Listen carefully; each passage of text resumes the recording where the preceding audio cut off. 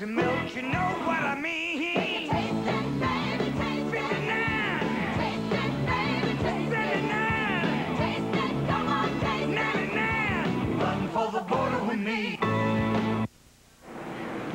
Wow, I remember lugging around those relics. What a waste, especially when one little box can do the job of both. I'm talking about new Ultra Bold. It's the only concentrated detergent and concentrated softener in one. That's why this tiny box can get my clothes looking clean and feeling soft all in one simple step. Sure, I used to mess with a separate detergent and softener, but then I wised up. New Ultra Bold, clean, soft, and simple. I'm tempting. I have a great expectation.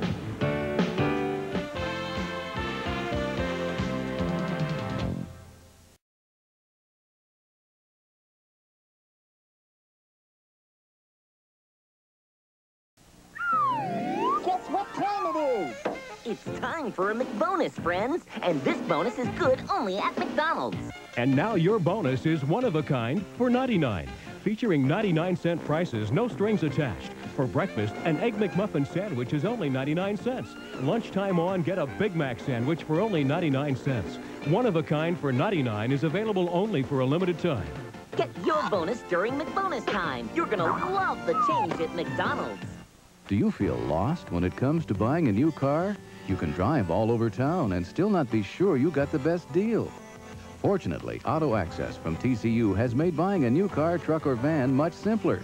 At every TCU office, you'll find consumer reports and information on the latest vehicles. Once you choose the model, color, and options you want, we'll obtain that vehicle for you at special member pricing. The reward of belonging is here for you at Teachers Credit Union. We work at the South Bend Tribune, and we have great expectations. Yeah!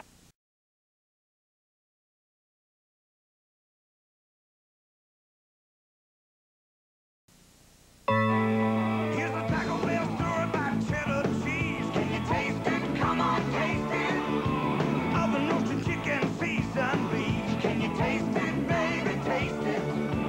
Taco soft, taco supreme. Chicken mix and milk, you know what I mean. Can you taste it, baby? Taste 59.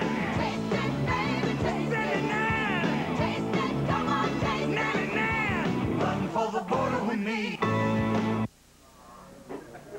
Listen, I'm not trying to convict the guy, but we have the facts here. It's a story. I don't know. What if we said something? Just a second. Cindy, we have the footage, we have the witnesses. We've got it covered. Cindy. Yeah, what do you need? Say, how does this read to you? I mean, the guy's denying everything. I don't think it's a problem. Uh-huh. I mean, the police said this, not us. I think it reads exactly right. Okay, we'll go with it. Now, do the other guys have the story? I don't think so. This has got to be our lead. Eyewitnesses. Okay, hold on.